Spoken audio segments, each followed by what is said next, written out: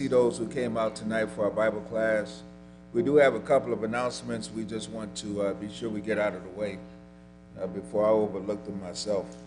Number one, Brother West is sick. It may be some sort of food poisoning, and so we just want to pray for Brother West. He will not be here tonight. Brother Miller will be filling in for the adult class tonight, and so we're glad to have Brother Miller and fill in tonight for Brother West. Also, Brother Webb, we want to continue to just pray for Brother Webb and his improvement. He must be showing some signs of improvement because he may be possibly going home very, very soon. And so, tomorrow. And so that is soon. And so we want to just pray for him. Now, Sister Webb is looking for volunteers to help move boxes that are in her house. Many of us know that a while ago she was planning on moving and put a lot of things in boxes, et cetera, et cetera. And I imagine the boxes must be making it difficult for her to maneuver Brother Webb and for them to be comfortable in their home. And so there's no set times right now, but if you can call her and coordinate with her a time that's good for you to come and assist in helping her to move.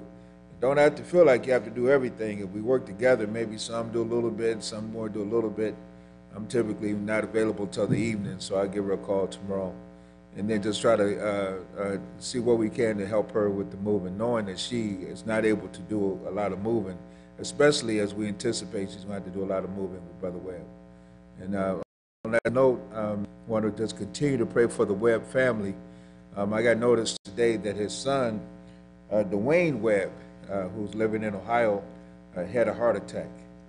And so we want to just kind of pray for the Webb family and continue to keep them in our thoughts and prayers. He's only 52 years old, and we know that can be a recovery.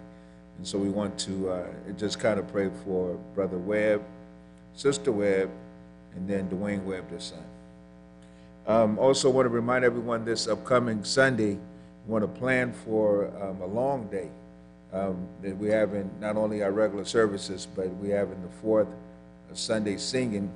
And just so you know, if you've never been, as congregations, congregational song leaders from many of our brother and sister congregations that are going to be coming and leading songs here at the building.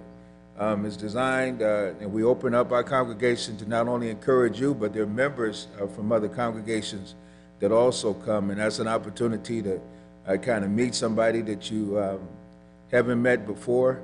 I know people in the brotherhood for many, many years that I've known, and I've known them from either the gospel meetings or the services like what we're having on Sunday. So I think we're having dinner on Sunday. Is that right? We're having, so our service at Sunday school, worship, dinner, then song service, and then we have our evening service. So yeah, that could be a long day. So take your vitamins and your V8 and go to bed before midnight, all of that stuff that you do to plan for a long day.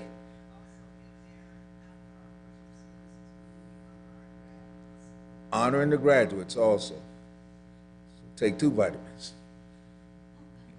Anything else? Anything else? Angelo.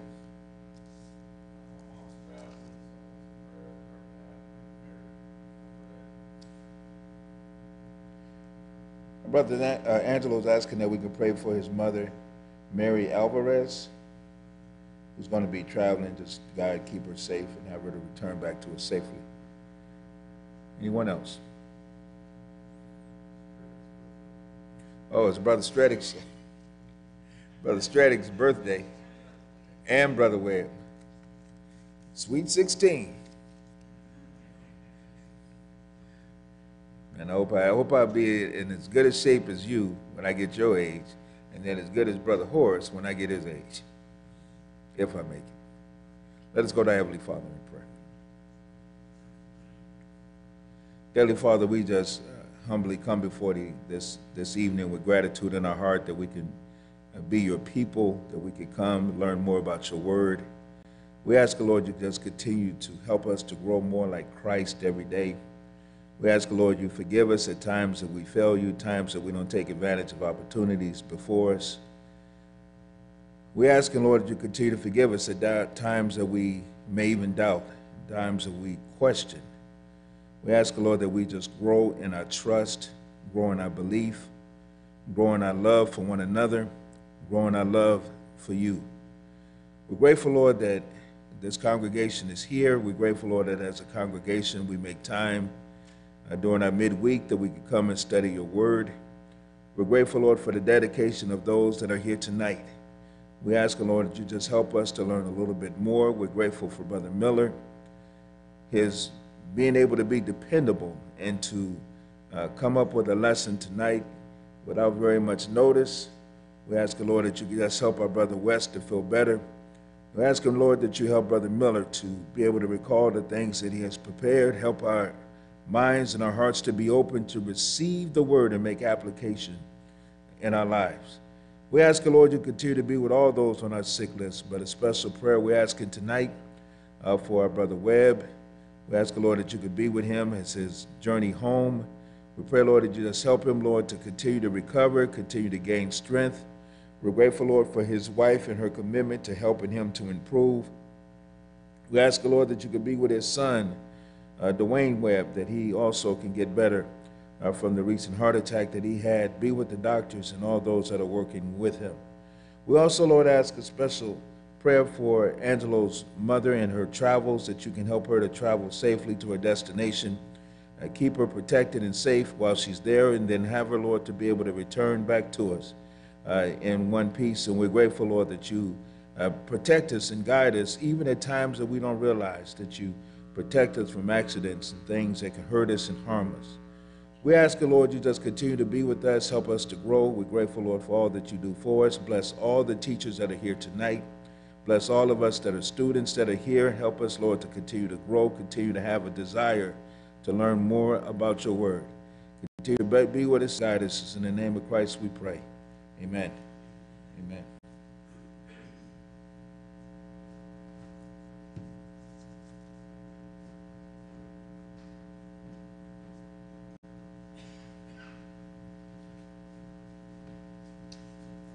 Please open your psalm books to 297 or 297.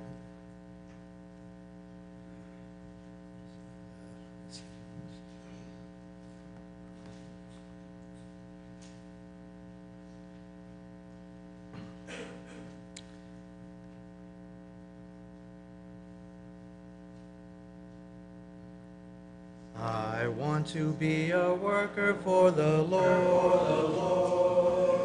I want to love and trust his holy word. I want to sing and pray and be busy every day in the vineyard of the Lord. I will work and work, I will work and work in the vineyard of the Lord.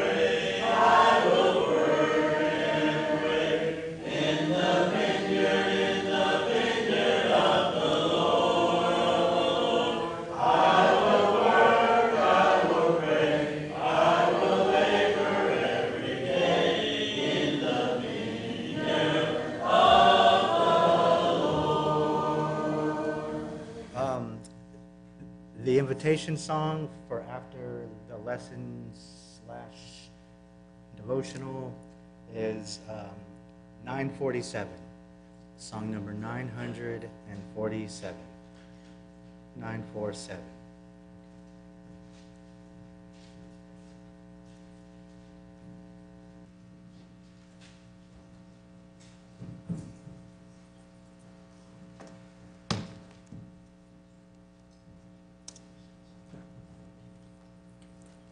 I love coming up here and then the computer just turns off all of a sudden. It was just it went to sleep, that's all. No big deal. Give everybody a moment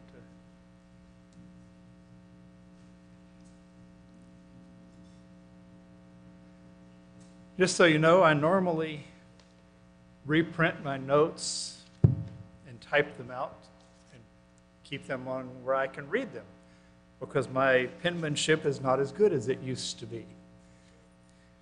And sometimes I look down there and I go, what did I write? I'm sure it was good, whatever it was, but you got to wonder, what did I write? I didn't have the luxury of time to write these things, so if I look down and do this a couple of times, I'm just trying to figure out what I put down.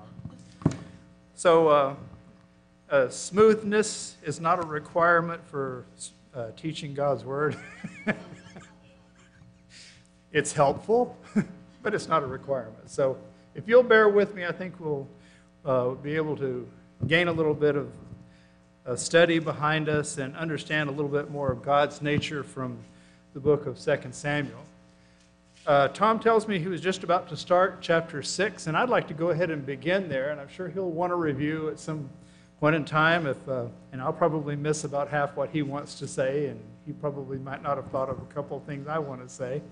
So you might even get double covered and learn twice as much as you would have.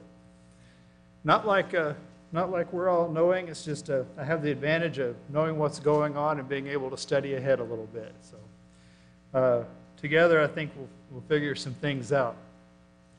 2 Samuel chapter 6 refers to David deciding that we better go get the Ark of the Covenant and bring it back to Jerusalem. We need to show everybody that we need to show the world, and we need to show the people of Israel that God is with us. And what is the significance of the Ark of the Covenant? Who can spout about that for a second? Anybody? Nice big box with gold. It had an atomic reactor in it that made manna. That's what the ancient aliens people think. Okay, this is where the presence of God was, and it was now not that God physically had to reside on a box made of gold in acacia wood. That's not the point. But God, being our Creator, knows how we think. And He knows that sometimes we need a physical representation in order to understand about presence and relationships. And He knew that with that symbol, that people would always know that if that was in our hands, then God is with us, and it would be that constant reminder. They couldn't open 1 Samuel or 2 Samuel and read about it like we could. They weren't inspired. They didn't have much in writing at all then.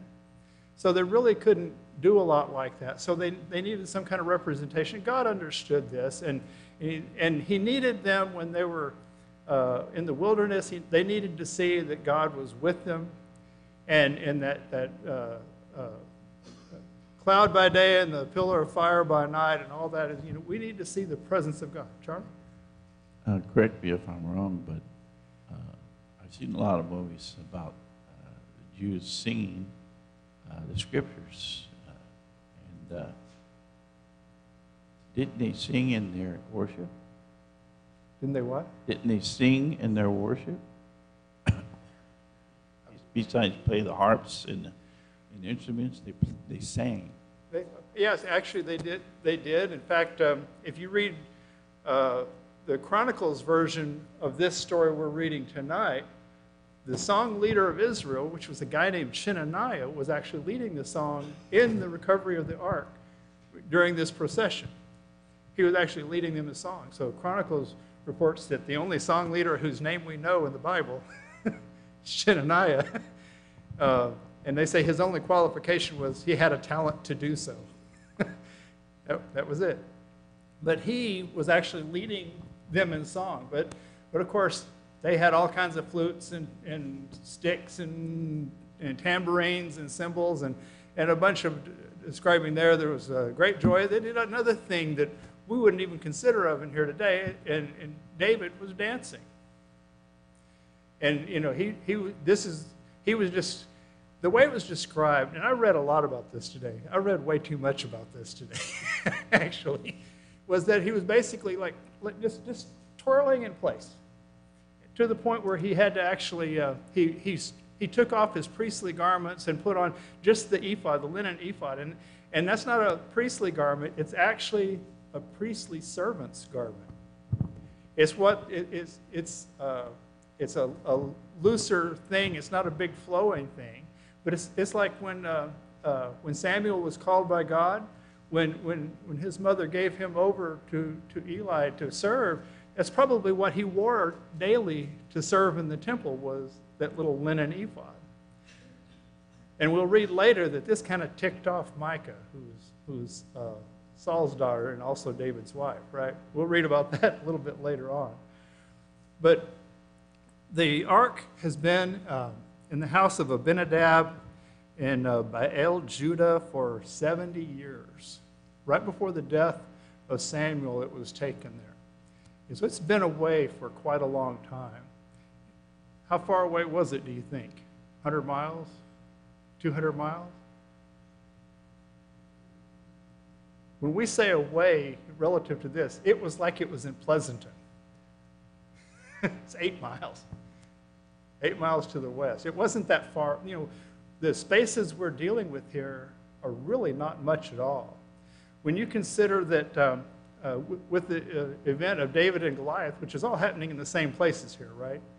You know, that valley where David fought Goliath was probably right about Rowell Ranch.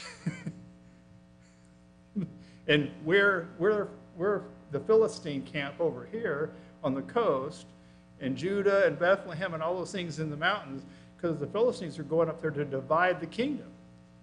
Their purpose was to, we see an opportunity to go up there and split Saul's kingdom in half and weaken him so that we can, we'll have a better military position. It was just like him getting his troops together and trying to march through the valley here to go to Pleasanton. That was it. I mean, that's what the distances we're talking about. It's not that much. It's just right over the hill over here. And that valley, if you can picture Saul's army on the north side and the Philistine army on the south side, and right there on the freeway is where Goliath came down to challenge David.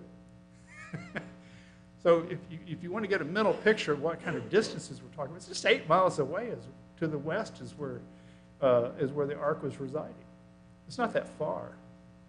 If the guy that was reading, the 3 different sources I was reading were true, I'm no expert on the region. But it's been there for about 70 years, about 8 miles west of Jerusalem. In verse 1, we read that David gathered together all the chosen men of Israel. And it seems like about now he had built some semblance of a standing army, because you remember before Saul had soldiers behind him and David had soldiers behind him, and there's probably a whole bunch of folks that run to... I'm going to have to stand over this way a little bit. That sun has blinded me about 4 times now. There we go. But you can see how this, the army might have been divided, but now he has 30,000 trusted men that he's apparently has called upon before. And what clue do we have about that if you read verse 1?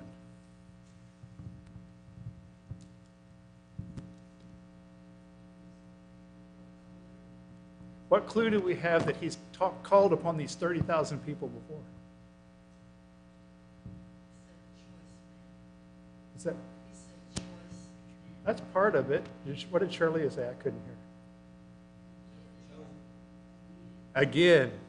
Again. So he's apparently used these 30,000. He's selected on these people before. And we can presume that. It's harmless to do so. But David again gathered together all the chosen men of Israel, 30,000. And he arose and went with all the people that were with him from Baal, Judah, to bring up from thence the ark of God, which is called by the name. What does that mean?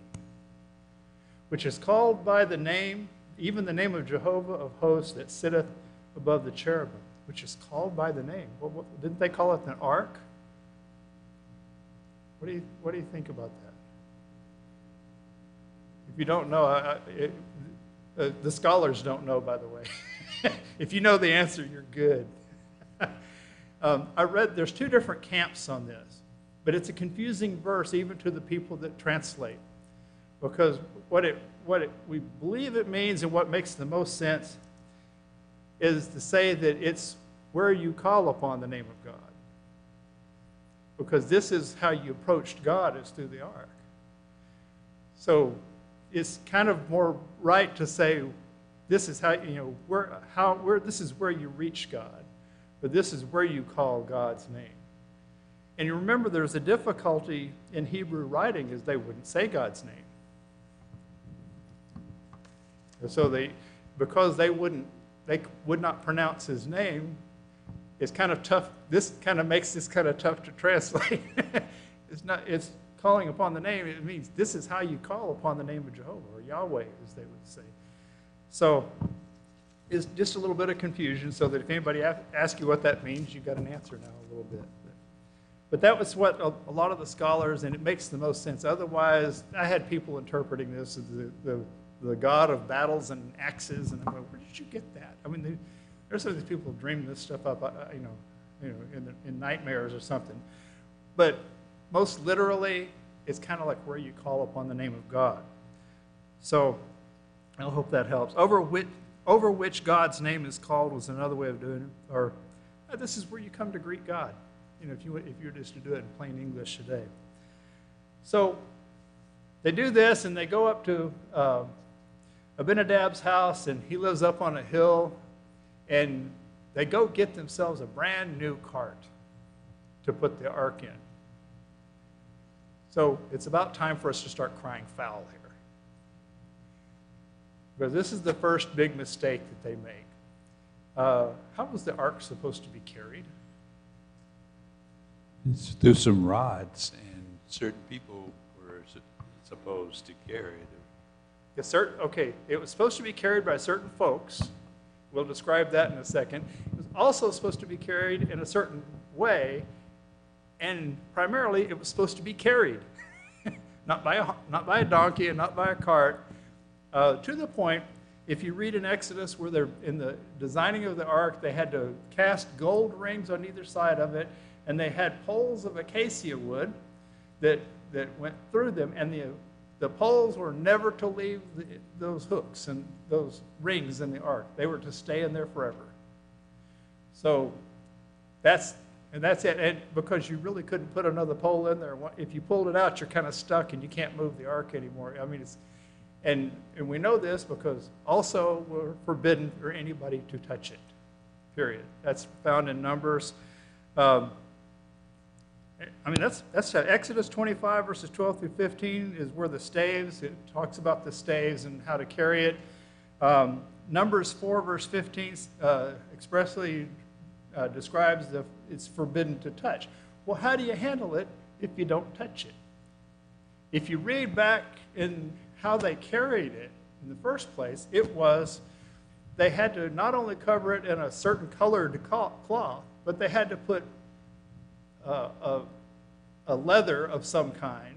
Now, I say of some kind because some of your translations would say badger skin, some would say seal skin, some would say leather, and some would say deer skin. We know it was a leather of some kind that had some kind of hair on it, that was a clean animal. That's all we can know. But it's translated so many different ways, but they're just presuming it was a seal skin or presuming it, because it didn't say. But they had to coat it in that so nobody could accidentally touch the thing. So we have to presume that when they went to pick it up, it wasn't covered properly either, more than likely, because it had been mishandled before. And quite honestly, the knowledge had gone out of the people that were, Benadab's house probably didn't have knowledge of how to handle it. There's, half a generation's gone by. It was brought here 70 years ago. Dad's dead. The sons don't know what's going on. The people that show up don't know how to do it. Who's supposed to carry it? Okay, Levites are supposed to carry it, but not just Levites. Levites of the house of Koa? I'm going to look at my notes now again just so I can see. I'm not sure how to pronounce Koaha, I think it is. But anyway, only people of that house, that lineage of that house, are supposed to actually carry it. So it's not just Levites, it's Levites of that family, because they were specifically assigned in Numbers to do that. And to the point that, and the emphasis is made about them carrying the ark, in that when the princes were giving gifts to the tribe of Levi and basically giving their first tithes the first time, and to this house we're giving oxes and to move the temple beams, and to this family we're going to give so many carts and so many oxes to move the cloth that the tabernacle is made out of, and to this family we're going to give this. But to this house, they're not going to give them any donkeys or carts because they're supposed to carry it. Why tempt them? Everything that was in the Holy of Holies, everything that was in the sacred place, the golden altar, the candlesticks, everything else had to be covered, could not be touched, and had to be hand carried. And they would put the other stuff in the altar, covered up a certain way, and then they cover the altar, and it was carried on staves also, just like the ark was. So there's a whole bunch of regulations there just to keep them from accidentally touching it. And this becomes important in a moment because somebody's going to touch it. We know this story. I didn't give anything away there. So, oh yeah. Do we know the weight of the ark? What's that? Do we know the weight of it? 3. 3. I don't know what 3 what. No. I just guessed. No. There's people who have tried to build a replication of it. How thick was the gold on it? Doesn't say. If we knew that, we could probably guess the weight of it within 20 or 30 pounds, right? But we don't have any idea. If it's gold flake, it only adds a few pounds to it. But if it's 1/8-inch gold, it adds 300 pounds to it. So, there's really just no way of knowing. It was light enough for 4 people to carry on the road. 4 priests of all things. So that's a good thought, though. The important thing is that asking questions like that sometimes are important. They get us to study other relevant things. In studying David and Goliath, there's 4 or 5 questions you could have in there that really change the story. Like, why did Goliath have to be led down by an assistant down the mountain? Why was he led down there? Why did he wait until David was right up on him to challenge him?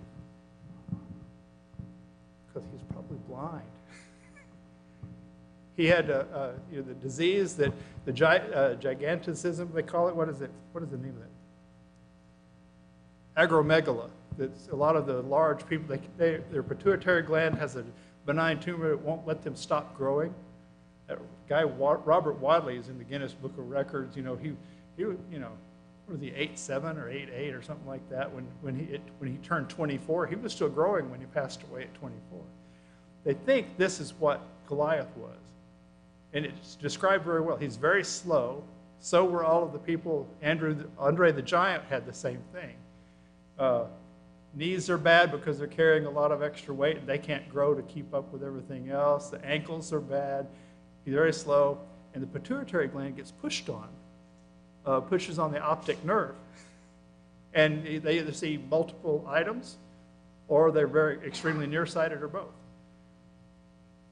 So David and Goliath, now that kind of changes the story, doesn't it? Knowing that he had a lot of armor and he was a really big guy, but he's almost an invalid.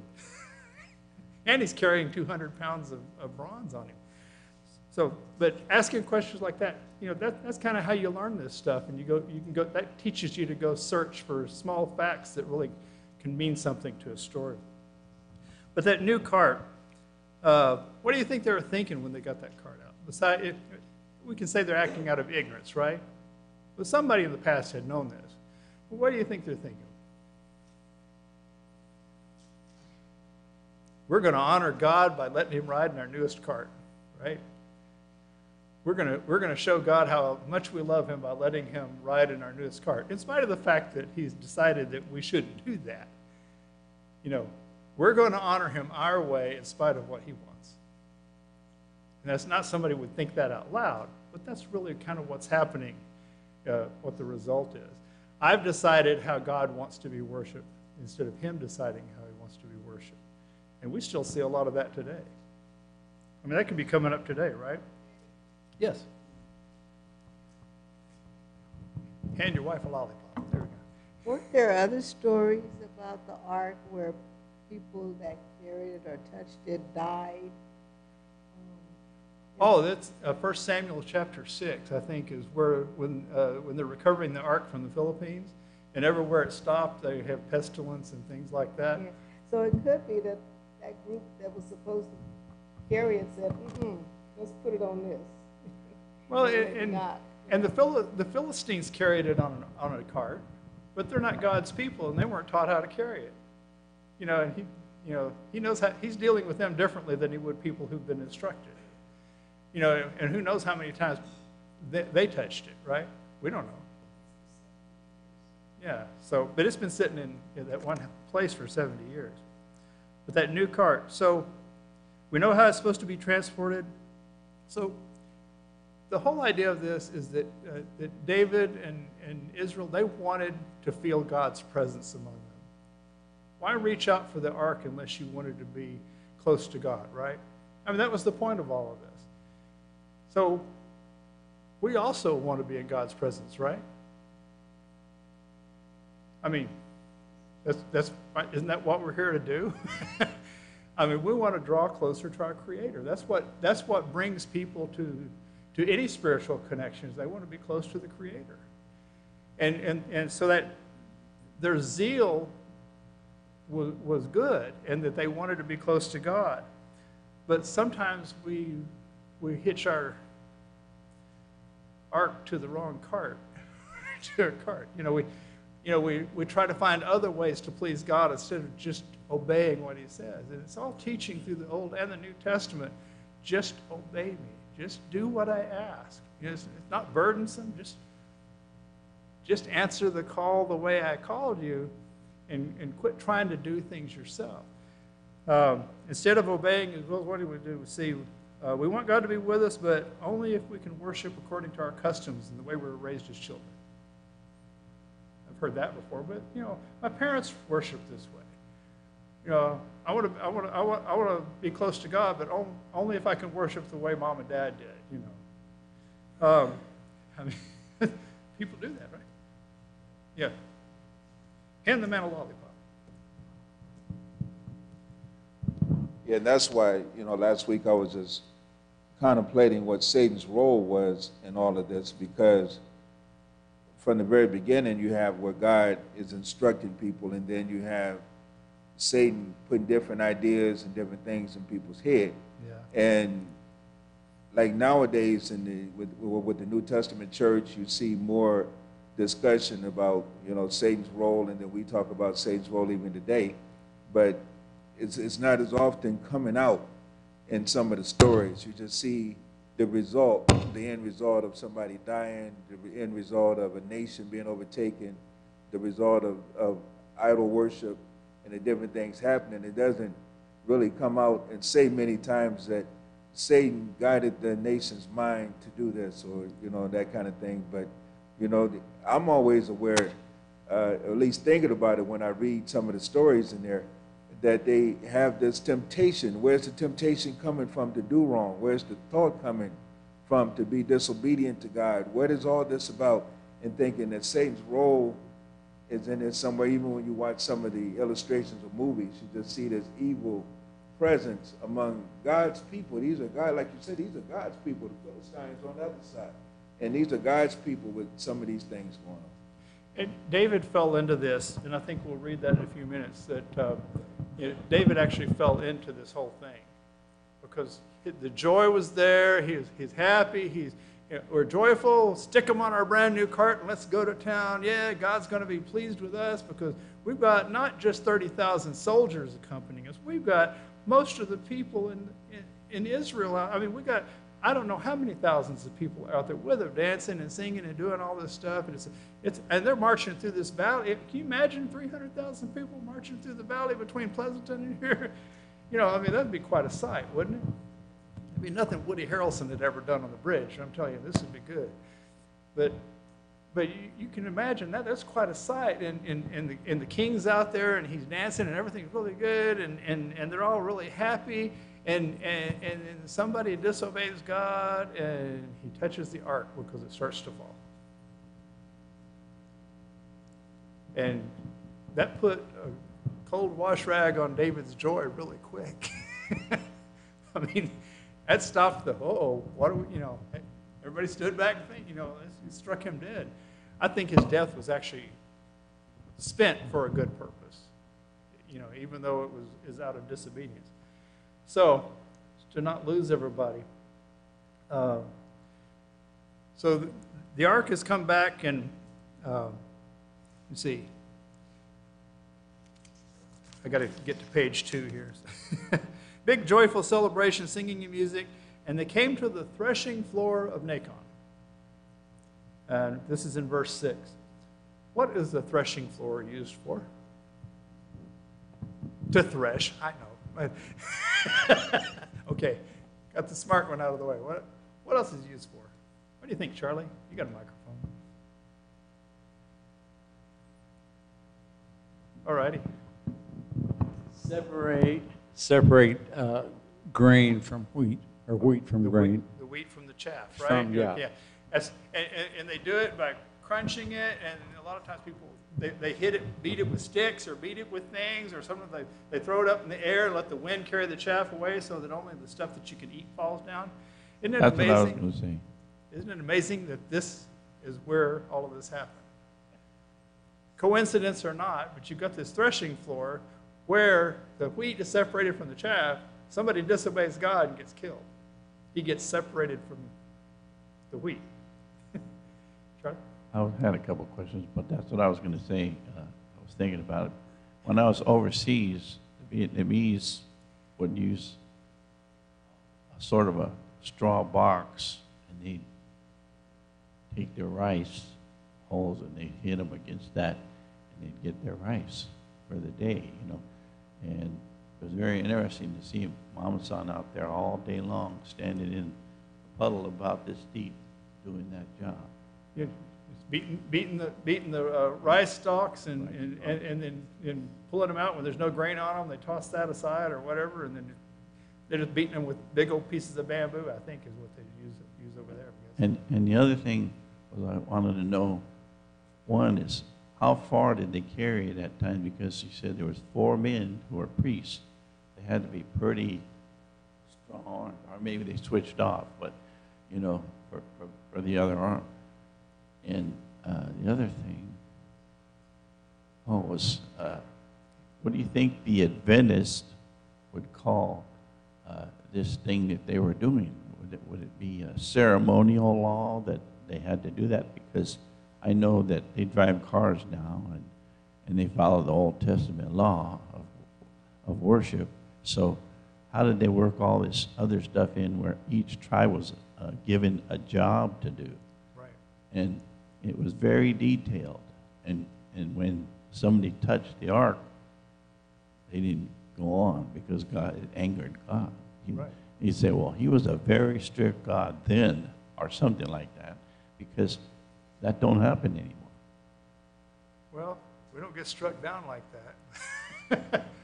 But penalty for disobedience or willful disobedience is still the same eventually.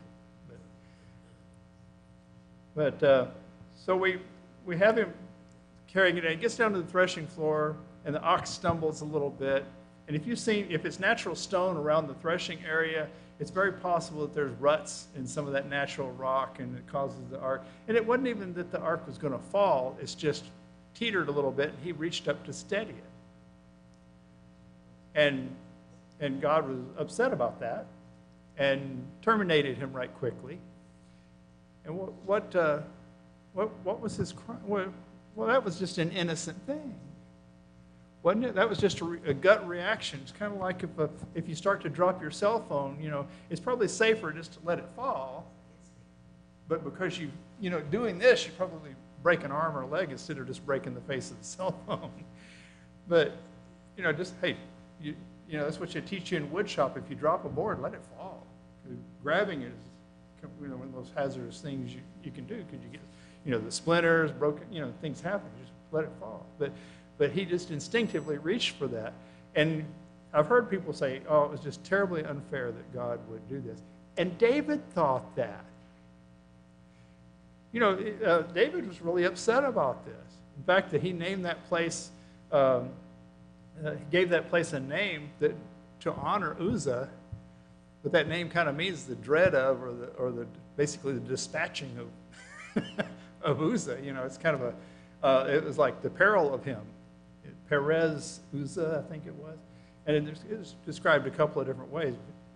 Either way, it was just like this place is going to be remembered for what happened here, this threshing floor. But David was afraid now, right? What was he afraid of? He's afraid of God. It says he feared the Lord, right? He was concerned about this because he might have been afraid that God wasn't with him right now, and it might be perilous to Jerusalem to carry the ark into Jerusalem right now. So where did he take it? That would be about verse 11.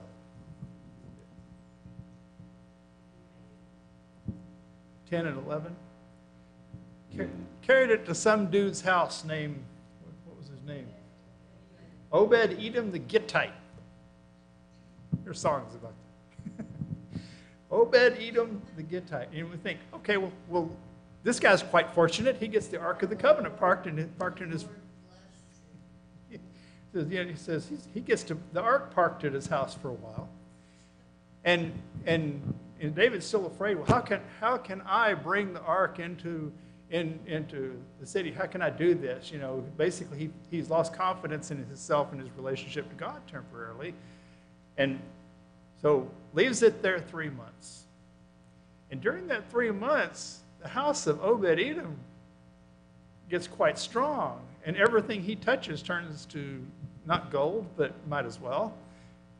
His land prospers, the animals prosper, the people prosper, and I heard a couple of writers say that they believe that his generations prospered from that even.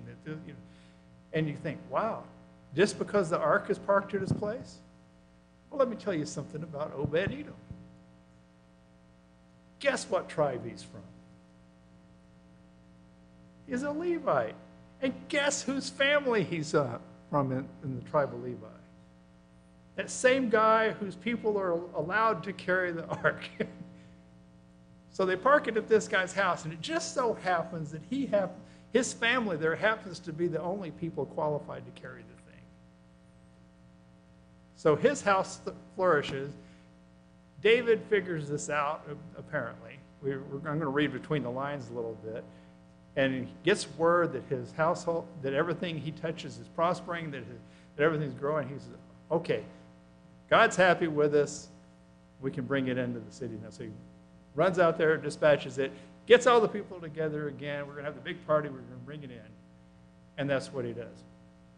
And now the party comes into town. Now he's really dancing because now he says, yes, we found favor with the Lord.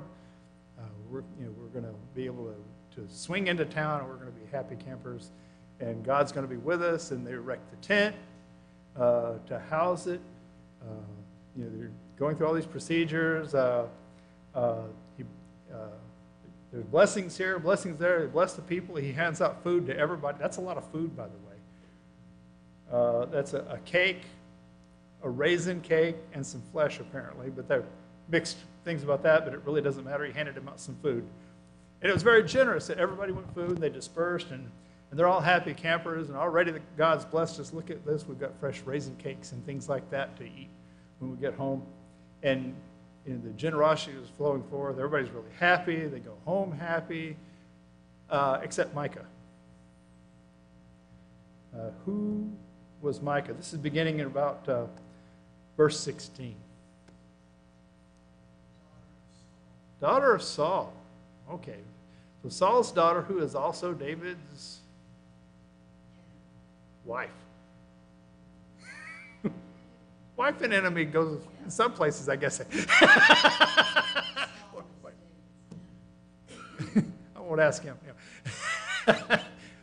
So this is Saul's daughter that David, just last chapter or so, went and basically got back from whoever her husband was, but that Saul had basically pulled her away from David and gave him to this other dude. Well, he got pulled back and given back to David now. So, remember, she loved David before, right? You know, there was some chemistry there. This wasn't just an arranged marriage or anything like that. So there was some chemistry there. But Micah saw him dancing and acting like like that. And she sees all this going on while she's looking out her window. What do you think's going through her brain? Kind of tells us, actually, when she approaches him later on. But what do you suppose? My husband, the king. She got angry. She was, let me see, what, she despised him in her heart. That sounds pretty fierce, doesn't it? Now, why did she despise him in her heart? Well, the excuse she uses later on, and we'll go ahead and read that because it kind of ties it together. Let's see. Verse 20 says, and Michal, the daughter of Saul, came out to meet David. Didn't let him come in the house. You can see this, right? Come on, David.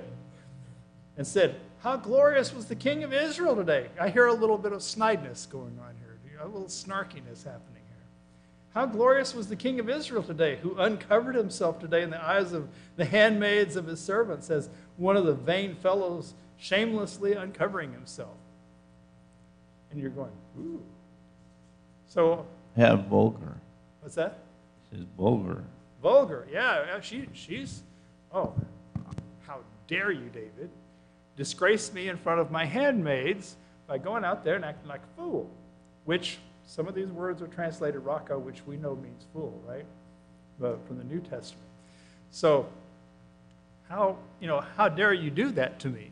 And now, we've got to take into consideration that she is the daughter of King Saul. She's a wee bit used to being the daughter of a king.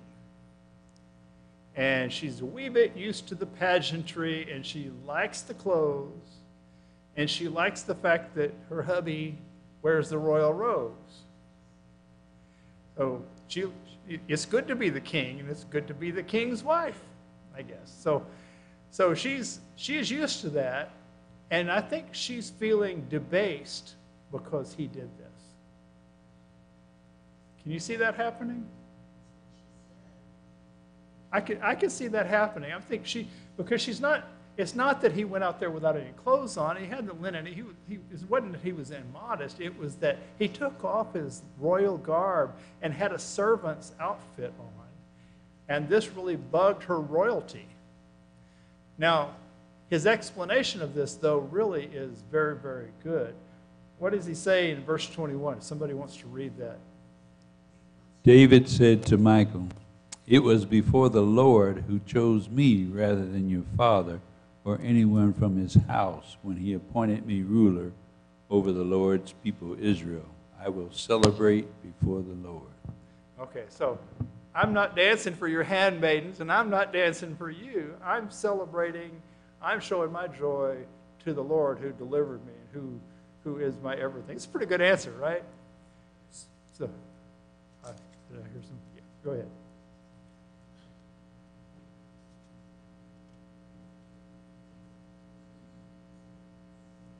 It sounds to me, though, like he's saying, nanner, nanner, nanner. You know, like he's saying to her. Then in verse 22, he says, I will be even more undignified than this and will be humble in my own sight. But as for the maidservants of whom you have spoken, by them I will be held in honor. And then it says, therefore, Michal, the daughter of Saul, had no children to the day of her death. So it was like he was putting her down, and then she had no children until the day of her death. So God made it clear that Michal was not, he was not happy with Michal by what she had said, putting David down about that either, I don't think. We've got to be careful to place God in that part of the conversation. Was she barren because God made her barren? He normally says that. You know, that's normally something that's mentioned. If God had a hand in it, it's usually mentioned. Or was it because she was disgusted with David and didn't want to have kids with him anymore? Or maybe he wouldn't have any children with her. Yeah. Or, I mean, we don't know what caused her not to have children. That's true. And so we don't want to presume anything, really. We can say what all the possibilities are, but I'd hate to state firmly it was this if we don't know it was firmly something. So we just got to be a little careful with that. But Obed-Edom's house is blessed. I want to revisit that for just a second. You remember the text in 2 Peter 2? I think it's, you know, let me see. If I can read my writing, it's verses 6 through 8. You know, to the disobedient, you know, when David was afraid of the ark and afraid of bringing it in, to the disobedient, very scary, and he feared it. But to the believer, it was a precious thing. So when he realized that God had a relationship with him, now it's a precious thing again, right? What is 2 Peter 2, verses 6 through 8?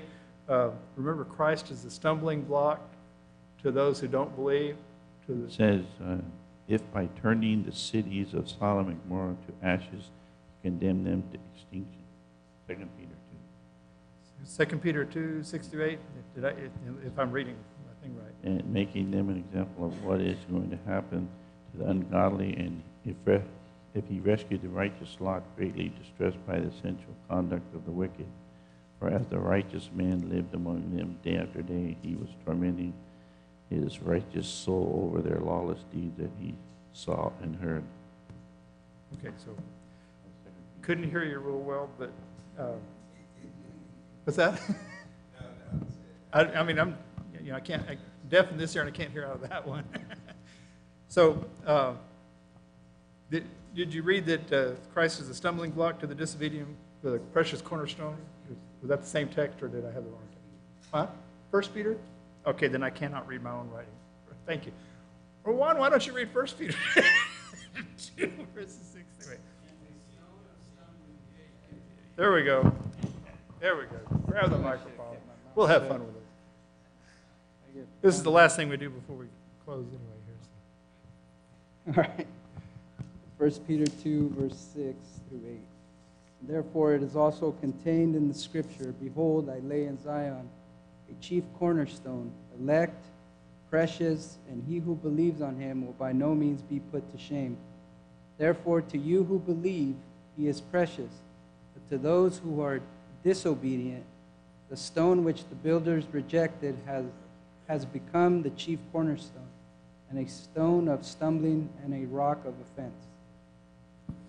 Yeah, so we've got, you know, the ark was playing the same role in this case, that, you know, it was precious to David until he was afraid of it. And why was he afraid of it? Because they had disobeyed.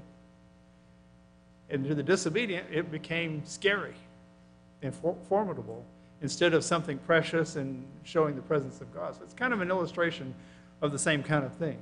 All right, Pete?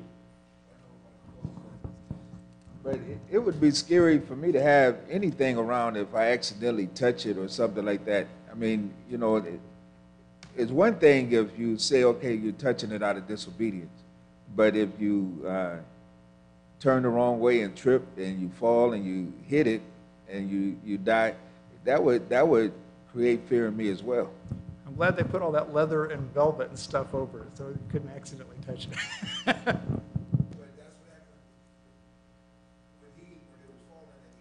Well, we're kind of presuming that it wasn't covered at all, but it wasn't covered properly either. More than likely, none of the procedures had been followed. So we're just guessing at that because we really don't know. So it is 5 till. We have a song of invitation selected. It's a 1-verse song, so it should be easy, or it's 2 verses. You can sing both verses of that one. It's pretty short. We were talking about David and Goliath a second ago. And we got to thinking, when you use the words David and Goliath, that's even a metaphor for a little guy going up against a big guy, right? But I've kind of rethought that, and I've listened to a couple of speakers that were projecting, a Jewish guy that was actually taught about this. He did a really good job, except he forgot one important thing. He says, what did Goliath, what made him the surefire win of the battle? All he had was size and experience. The armor helped a little bit, but that's kind of a plus minus because it, like I say, weighed a couple 100 pounds. It was a big burden to carry. So what was it that made that difference, do you think? I have a feeling that if we look at the way battles are fought, we really see that David was not the underdog in the battle. Because Goliath almost certainly had that acromegaly disease, which meant he couldn't move very fast. He more than likely either saw double or triple vision, and we have proof of this from the Bible because what did he ask David, who had his staff and a sling with him? What do you come to me with, sticks? How many sticks did he have?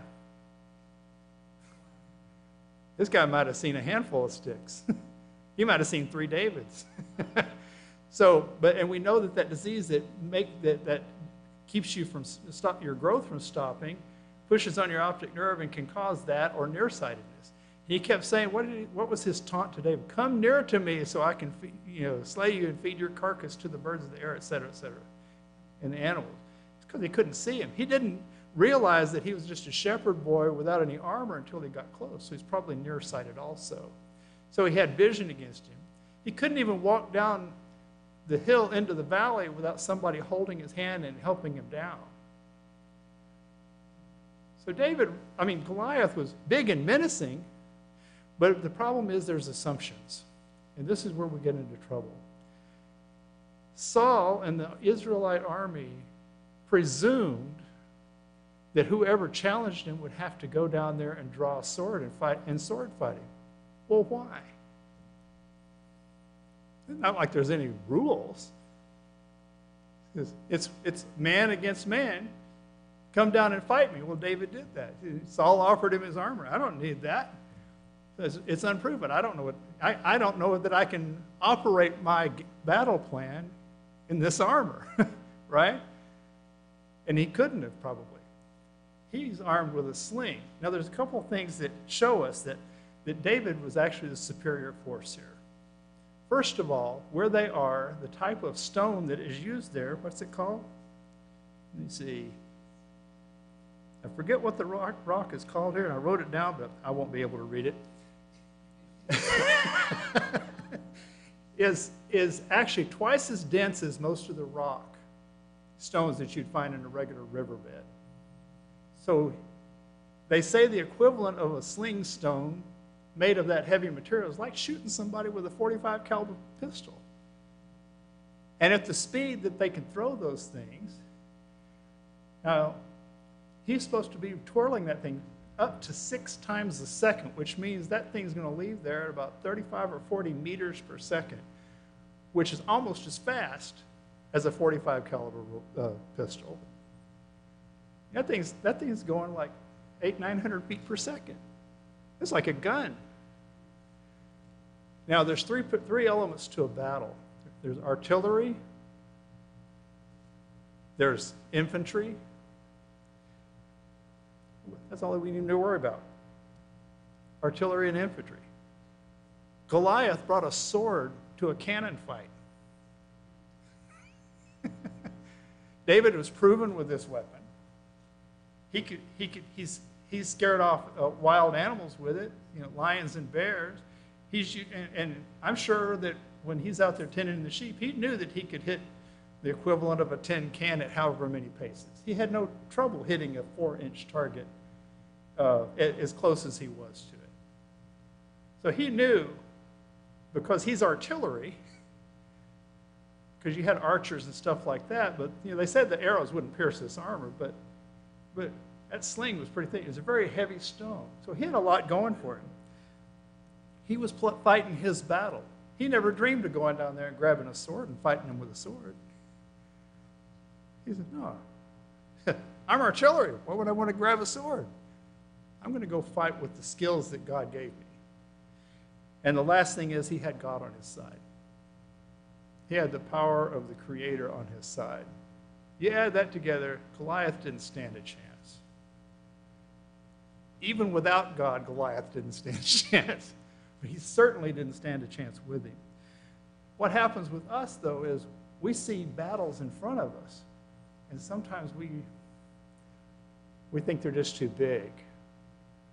But remember that with the tools that you have and the skill that you have, the giants aren't that big. We're just going to make sure that we don't let earthly things discourage us when we really have the power of God behind us, as long as we're wielding His truth. It's possible that someone might need prayers tonight or anything. We all know the rules. If you need public prayers, let it be known, but be sure, and if you see something in your life that needs fixed, then take care of it quick. Don't let it fester and grow. Let's all stand and sing, and then we can be dismissed.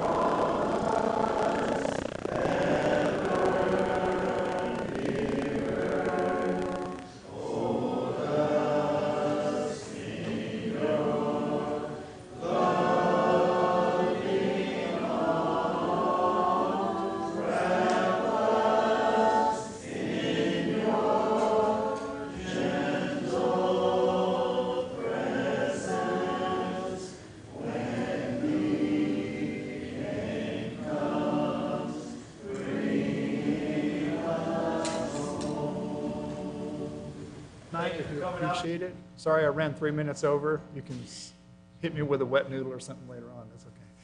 Let's bow together and we'll be dismissed. Father, we thank you so much for the great love you show us, and we thank you for the examples you gave us in your word. And we hope, Father, that we'll treat these examples properly as we apply them to our lives, that we'll fully understand what you desire of us so that we can serve you more perfectly every day. Draw us closer to you in everything that we do, and forgive us, Father, when we look the other way. We love you, and we want to have you near us, and we ask, Father, that we would always stay within your truth and your guidelines so that we can gather around the throne in glory with you. And bless us physically, Father, if this is your will through the week, and that we can gather again Sunday to praise you. In Christ's name.